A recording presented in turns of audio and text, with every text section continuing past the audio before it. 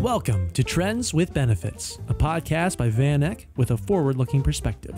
We explore new ways of thinking about the markets, investing, work, and life. Here's your host, Ed Lopez.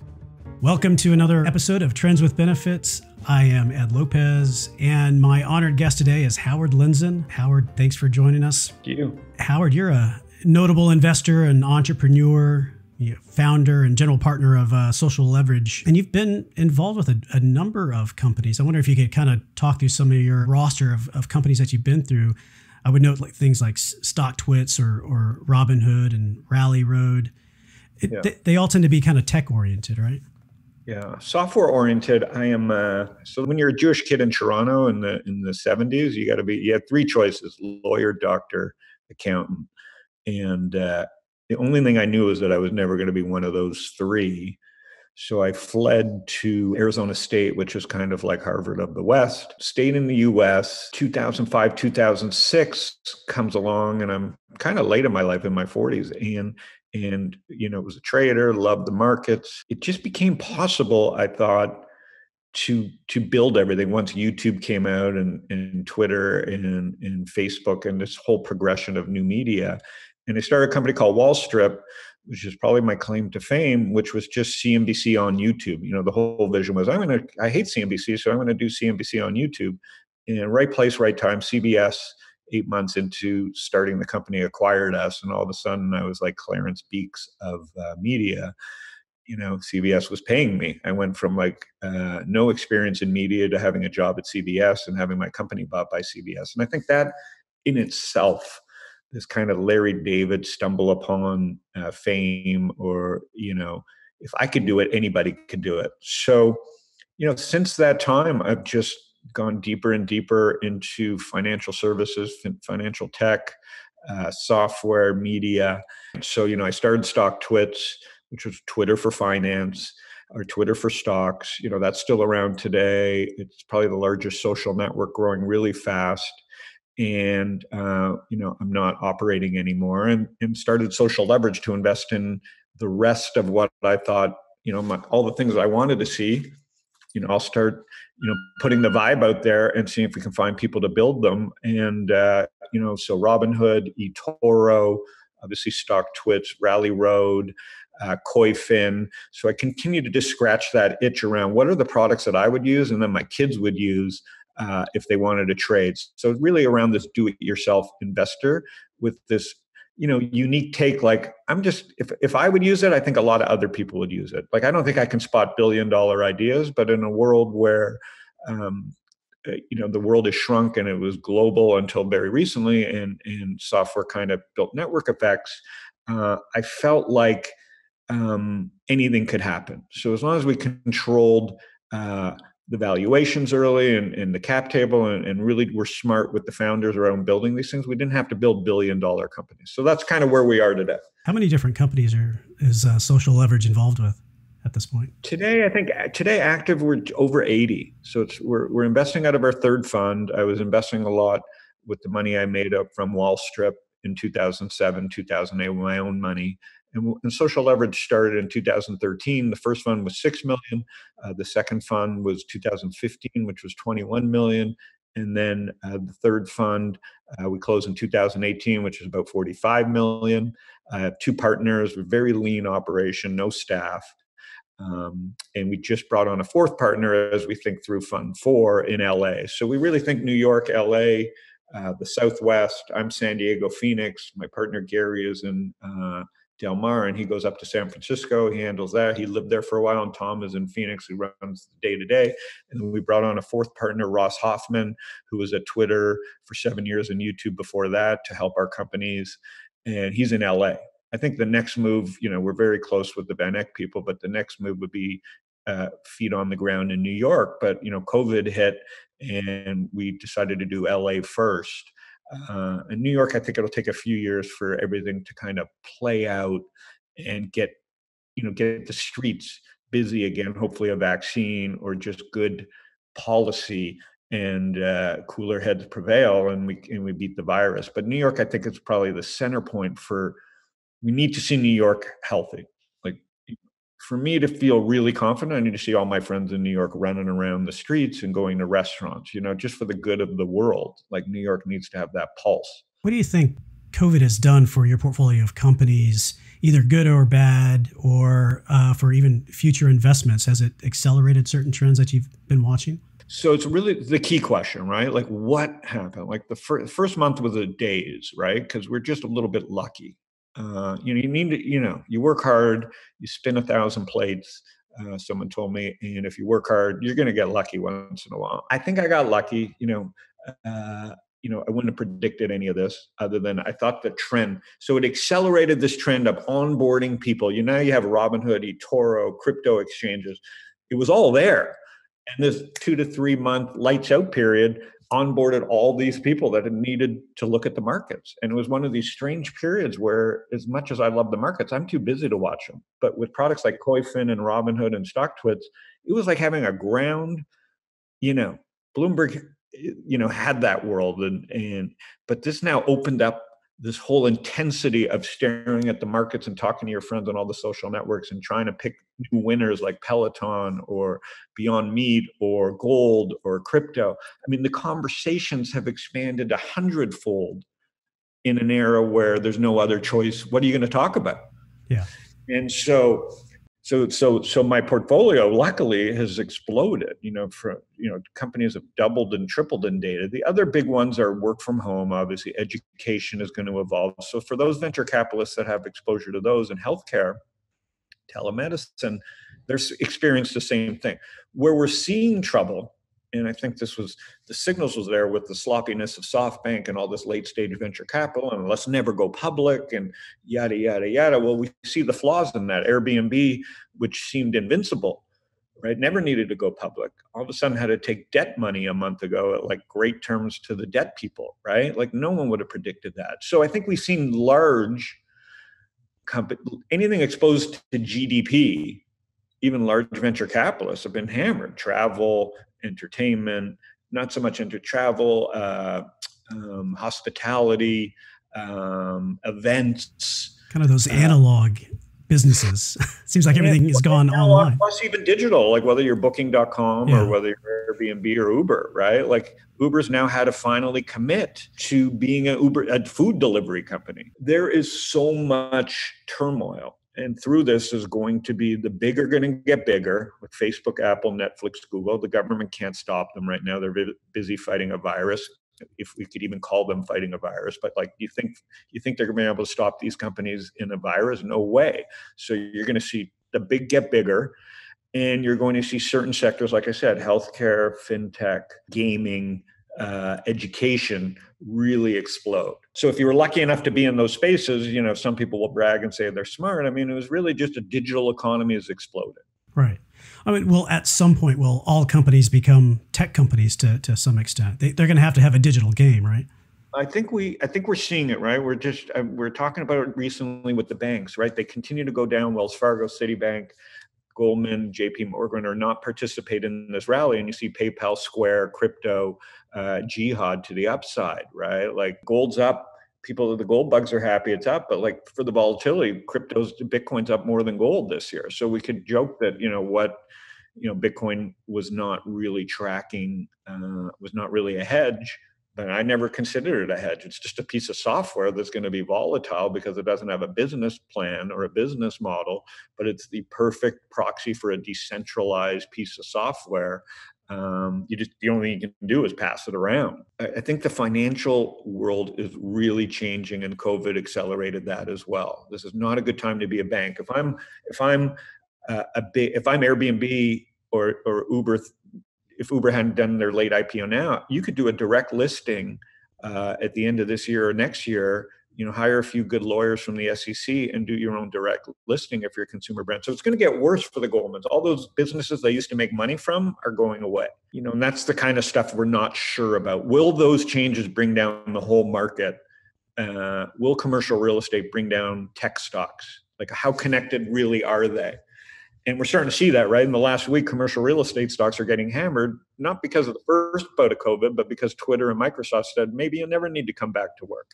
I mean, those are real statements from huge companies that affect New York and San Francisco. Yeah, totally. Let's talk a little bit about how you guys identify, or how you identify different companies that you've invested in the past. Are you working off a personal theme of things that you would like to see and change, and therefore go out and find entrepreneurs doing that? Do companies come to you to try to get some seed investment? How has it worked in the past? There's no one way. I think, as Social Leverage, our brand, just like VanEck, sometimes you have a great product, or you get lucky, you find a great founder like I have in the past. I think the easiest, they talk about a couple things, right? Taleb talks about skin in the game. VCs talk about both sides of the table.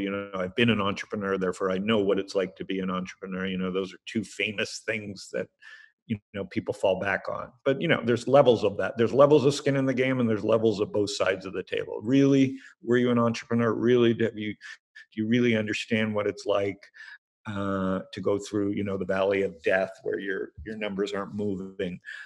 And so I think our business, I really have been on both sides of the table. So have my partners. Gary, one of my partners' last company was acquired by Salesforce, where he worked at for 4 years. So he's more focused on enterprise, and there's kind of an enterprise mafia over the years out of Salesforce.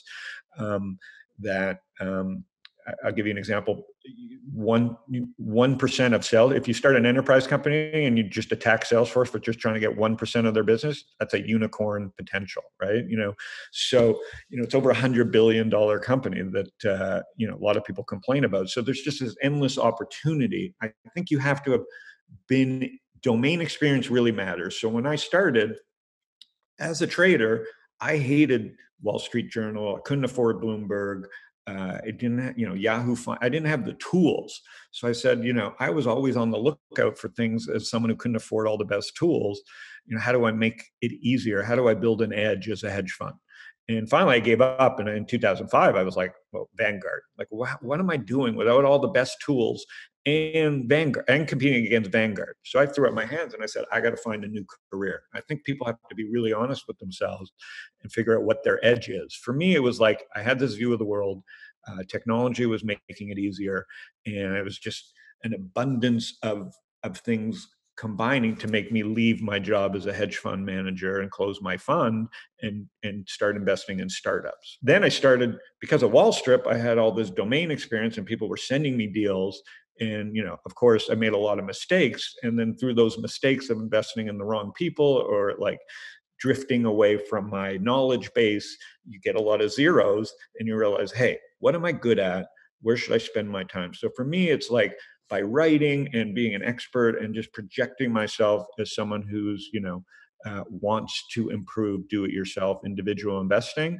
It's a combination of everything: attending events, which will be harder now, writing every day, doing my podcast, talking to founders, and making sure that if you're a financial services, just like doing your podcast, if you're a financial services founder, you should be calling Social Leverage. So it's part like, I got to make sure that our brand is out there by doing this type of stuff and have clear thinking that people who are starting the next E-Trade call me. And then partly is, I also then am looking for the next E-Trades and putting the vibe out there, calling lawyers, speaking with Jan at VanEck, speaking with all the leaders in financial services to find out what they're seeing. Because I'm not going to get every deal, but it really is embarrassing if I miss the next Robinhood. Like, that's the pressure of my job, is like, there's only a few great ones. And if you're going to be an expert if you're going to project yourself to be a leader in a category, you got to make sure you see those things. If you were advising an investor in investing in a venture cap deal, or perhaps in a social leverage fund, how do you talk about it? Like, how much should somebody allocate in their portfolio to venture investing?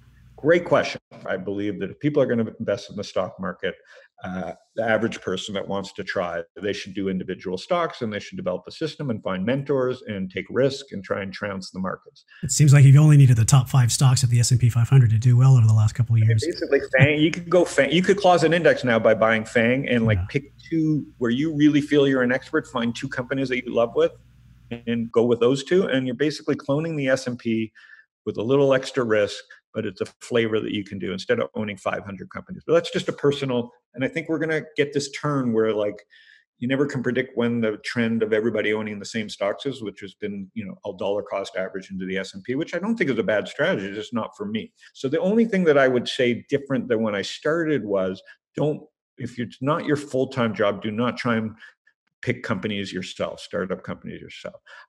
Feel a little bit lucky. I entered do-it-yourself angel investing in 2006, 2007. I'd sold my company Wall Street. I was flush. New York was just starting to boom. You had the financial crash, but you had all these startups in software and Facebook and LinkedIn and Twitter. And so it was very easy to acquire customers because back in 2006, 2007, 2008, those companies didn't know how to charge for, using them. So we could buy users on Facebook for a penny, right? So we were on their backs growing, for pennies on the dollar. Today, if you go to Facebook to try and buy a customer, they know how to price that. So, it's a much different world in growing your business in 2020 versus 2007, 2008. So my first experience of angel investing, I thought I was a genius. Everything I invested in was working. But if you look at it today, it's going to be much harder because those companies have figured a way to arbitrage, to know the arbitrage. Find some fund managers who really love doing what they're doing. You're going to pay a little more in fees. You're not going to have the same type of upside returns, but you're going to get way more access to early stage investing by investing in funds like Social Leverage. And there's hundreds of people, thousands of people like me that are doing this. And I think that's the future. I think this next generation of young people wants to invest. They're going to be an investing class. We're printing money and throwing it out of airplanes to people anyways. We're sending people $1,200 a month, right? So people are going to want to learn how to invest. And so I think we're going to have this humongous investing class. And I think the alpha is going to continue to be in the eyes and the ears and your feet and your network. And so the best way to speed that all up is to back funds at early. I think we're at the beginning phases. The funds that you guys launch, are they funds that invest in how many different companies per fund? Good question. So we're a little more, tried everything. And our first fund was 33 companies, and I hated it. I hated the fact that it was just too many companies, right? They call it spray and pray in our industry, whatever, because unlike investing in the S&P 500 or an index fund, when you invest in stocks, you're trying to create a diversified portfolio. In angel investing, it's all about power law. You're trying to find one company that just explodes, right? You're paying me to find Robinhood because the odds of failure are very high, just like a corner store. I mean, you can improve the odds with software and a big global market and all this network effects, but in the end, it's still hard to build a big company. So in venture investing and angel investing, it's more about power law. One Robinhood pays for 100 failures, whereas I try and do the same thing in the stock market myself. This is why I like to pick individual stocks versus the index. But it's much more applicable to venture investing. So we're now like 20 companies per fund. We're taking bigger pieces, board seats. We're much more involved at the early stage, where we can help this embryonic company get to 10 or 20 employees before we bring on the next stage of investors. So our bet is, when you work with Social Leverage, our founders know that if they deliver on product and hard work and knowledge and commitment and goodwill and do their job, if they partner with Social Leverage, they're going to get their next round of capital. We can't predict the very end game, but our job at Social Leverage is to make sure if you do your job, Social Leverage does its job, and you're going to have great financial partners for the next 3-4 years. Still got to have a lot of luck. The market still has to develop. You still have to hire well. You still have to find product market fit, yada, yada, yada. But that's our job. What are some resources for people looking to do venture investing or angel investing? Are there services like AngelList or something like that as well, right? That they could go to. Do you have any other ideas of how people can get up to speed? Great question. AngelList is a great resource. Full disclosure, I'm an investor in AngelList from way back in 2010. I think the thing is to network with venture capitalists. A16Z is like kind of the Wall Street Journal of venture investing. That's Mark Andreessen's firm. If you go to their firm's website, it's really just a content site. So really venture capitalists, if you search venture capitalists in Google and just start doing research and go to their blogs, you're going to start reading, and everybody's pimping their own books and talking their own books. But guess what? There's not liquidity to those things. So they have real egg on their face when they're wrong, right? It's not like they can pimp a stock and it goes up the next day and they're a genius, right? They're digging in and putting real thoughts into their writing and their thesis, because they're going to be wrong for 5 years if they're wrong. Mm-hmm. So I think if you start at the top and go to like Mark Andreessen's site at A16Z, and go from there. And then on Twitter, there's so many venture capitalists. If you follow me, you're going to end up meeting 100 venture capitalists. People have to find out what they love. Is it food? Is it fintech? Is it healthcare? Is it drones? There's so many different, is it robots? Is it AI? Is it agriculture? I mean, there's something for everybody right now in venture capital. And you just have to find the right people. You really do have to find the right people. And then you have to, commit. You were asking, how much do I commit to this? If it's 5 to 20%, the most important thing is not to put it all in at once. So venture investing is a lot like wine or food. Like, things can go wrong, right? The smartest person in the world, Mark Andreessen, at this, if you had invested in their Google Glass fund that was inspired by, Google Glass is going to be the next great thing, the glasses, you got a lot of zeros. So even though you bet with the smartest people, they picked, if the platform doesn't evolve, you're going to have a lot of zeros. So I think when you're doing venture investing, you have to commit to like 10 years or 15 years. You got to say, if I have $1 million that I want to put in venture capital, I'm going to be very disciplined. I'm going to put 250 grand into 4 funds over the next 10 years and not try and cherry pick the timing of this one manager. Because even the best managers can have a bad crop, right? The weather, the platform, So I think you have to, with technology, you have to be really, you can't predict which one's going to be the great batch. And I think that's like vineyards and wine are the same thing. Things can go wrong. And so you have to try and not time the market. And so it's just, a lot of that is like the same thing. You got to be the stock market. You have to be consistent, and you have to find good people, and then you can't panic. You have to just have a plan. So you'd say maybe find a good theme and then take some time buying different companies within that theme or that trend. Or find some managers that you like, and don't try and put it all in on their first fund. Like, commit. If you find people that you like, say, listen, I'm going to be with you for 10 years. I'm going to do it over 3 funds, and I have $1 million to invest, so I'll do $333,000 per fund, and then try and stick with the plan. It's very hard to do, because first fund, you invest in the first fund, and then 3 years later, they hit you up for the next fund, and you go, well, you haven't returned any money, so I'm going to wait. Well, that's just not how it works. So it's just not the same as stock investing. The liquidity is different. And so you have to find people who really have domain experience and really commit to trying to understand the people that you're working with, because it's not a very simple business. Let's talk about your podcast, VanEck with Friends. What's the story behind the name, and when did you start the podcast? I think around the same time. Really, I'm doing it for me and to think about the future. You ask about future spotting. The only way to future spot is to talk to really smart people who are living in the future, right? Like the best VC benchmark is like not about predicting the future. They say it's about being really good at what's happening right now. And so I'm trying to be really good at what's happening right now. And the only way to be good at that is to use all the tools that exist right now and talk to really smart people right now and kind of develop these thesis and build your network. So this idea of VanEck with Friends is the VIX hit 30 in March.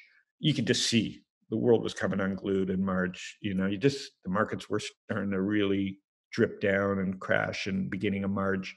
And all my friends, as usual, VIX crosses 30, start calling me for free advice. My free advice is as good as anybody's free advice, which is don't follow my free advice. You didn't call me when you put yourself in the trade. Why are you calling me now? So to kind of like short that whole thing, I just said, listen, I'll do a show every day with the smartest people I know called VanEck with Friends. And we'll just, we'll do 10 shows and we'll talk about VanEck. And, I'll get the smart Jim O'Shaughnessy and Fred Wilson and all these people that I have friends with to say, come on and let's talk about VanEck and, what it's like to go through VanEck. This VanEck is different than the last VanEck, but like, what is it like? And it just was, people loved it. And, and now I'm 80 episodes in, and, I never foresaw doing 80 episodes because not because I didn't think the pandemic would last. It's just like, it's a lot of work, as you know. You're doing it. But it's also been completely fulfilling and people really appreciate it. So every day I've had 2 or 3 guests that talk about panic and talk about the future and talk about, so I've had some great guests from like food VCs to just true VCs to traders. And we just talk about the crash and what previous crashes they've ridden through and what's their worst trade and how did it feel to be panicked in 01 or 97 or 98. And so I think younger kids on StockTwits and my following on Twitter really appreciate hearing veterans say they don't know what the fuck's going on either. And I don't think people hear that enough. They hear like, they turn on the TV and it's like all this confidence, like, it's like, this is what the market's going to do tomorrow. I don't think people know that. And I'm trying to take a step back to talk to people that say they don't know what's going to happen tomorrow, but odds are these are the things that are happening. So let's talk about that a little bit, thinking longer term, coming out of this. What's one long-term trend you see playing out over the next year or several years? For me, it's like, again, it's just, I can only know what I know, right? I can't project how you're going to do your life or how other people are. I have to assume New York's going to come back or else we have real trouble. We need a New York. We need an LA. I don't know if we need a San Francisco, to be honest. Like I'm not a San Francisco fan, and I just thought so many things were wrong with it. It's a beautiful city, whatever. We need a New York. Okay. The question is, how many more Buffaloes? Like if you think of the steel analogy, when Cleveland, Pittsburgh, Buffalo, those became Detroit, like ghost towns. We're going to have more ghost towns. Okay, and that's scary from COVID. And we're going to have green zones and red zones potentially, the way this country is fighting, of like safe. Like, so it's hard to predict where that part goes out. So anything that's heavily GDP reliant and travel reliant and hospitality reliant, I'm not bearish. I'm like, dude, I'm just not interested. I really have to keep a clear head. So it has to be fully digital for me to even get interested anymore, right? You just can't be a land-based business for me, and you can't be reliant on travel. So you have to find businesses that can do their sales from without face-to-face, at least for the next year or two. So I'm super bullish on things that build that process or that benefit from that process. And that's, investing, because we can do that from anywhere. That's tools to help us invest. And then for companies starting right now, more software to help them do all their jobs, right? And in the public markets, that's Zoom and Slack and, Google and Amazon with e-commerce. So e-commerce is another thing I'm very bullish on, right? One thing that I got wrong that may come back is pop-up stores. I felt like, it was one thing to start out online, but then I thought a lot of companies, and it was starting to happen, where they'd open a store in Soho or they'd open a store in, somewhere in New York or London to bring their offline brand, to bring their online brand offline. So we're seeing a lot of that, where you started out online and then you would see a store pop up in Soho, whether it was for a shoe company or even Raleigh Road, right? And that is a big change. Like if stores aren't going to open and we're not going to get street traffic back for 2 years, we're seeing this shift back to 100% e-commerce, right? Shopify, Amazon, Facebook, and that's not good.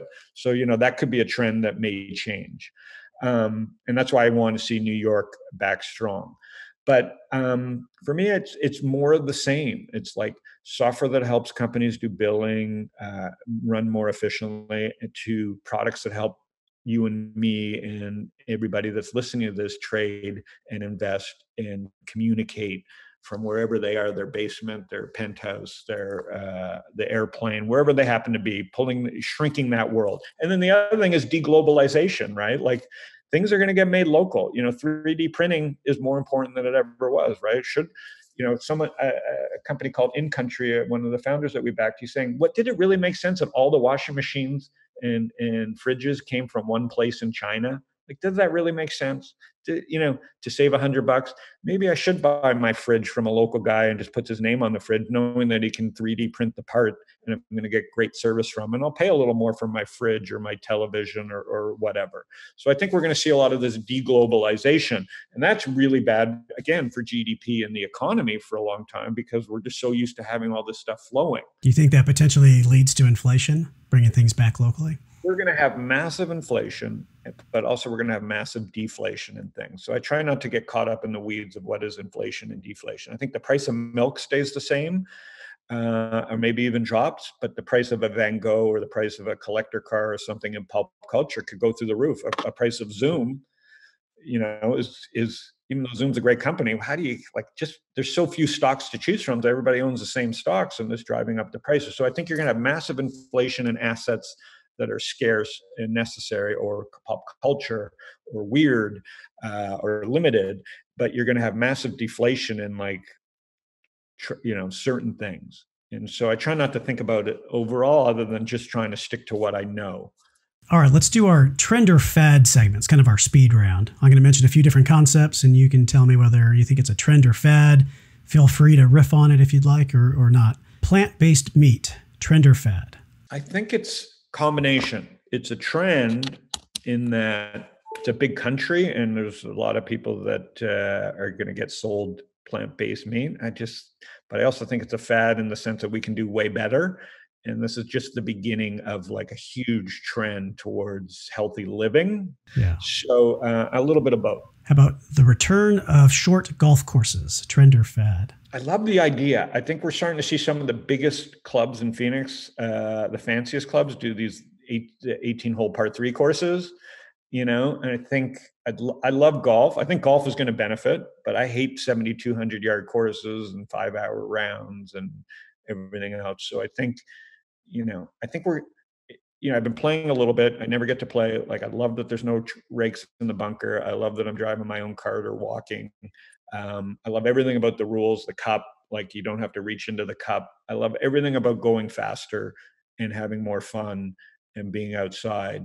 But golf became a sport about technology and the pros, and not about the real people that play the game, and just, betting with your friends. And a 100-yard hole can be just as hard as a 300-yard hole. You still have to hit a good shot. So I'm bullish on the idea of faster golf. How about space investing, trend or fad? I just think it's dumb. There's a million ways for me to die. I don't want to die in space. I have no interest. So I think it's a niche, stupid, egotistical, but very important to some people, to the universe to have. And in a recession, it makes no sense to me. Virgin Galactic was well produced SPAC, from Branson. But in a world where the 1% have all these advantages living in America, why the hell do they want to go to space? I don't get it. Howard, thanks so much for your time today. I really appreciate the discussion. How can people find you? I mean, you're everywhere, actually. Yeah, the easiest is to search my name, Howard Lindzon. I have a blog. I write every day. It's free, into your inbox at 9 a.m. I write about trends in the markets and my prostate, I like to say. I write about 54-year-old guy problems, manscaping, prostate. And then so it's just, you search my name and you can find everywhere that I am. Howard, awesome. Thanks again. Yeah, good to see you. Yeah, great to talk to you.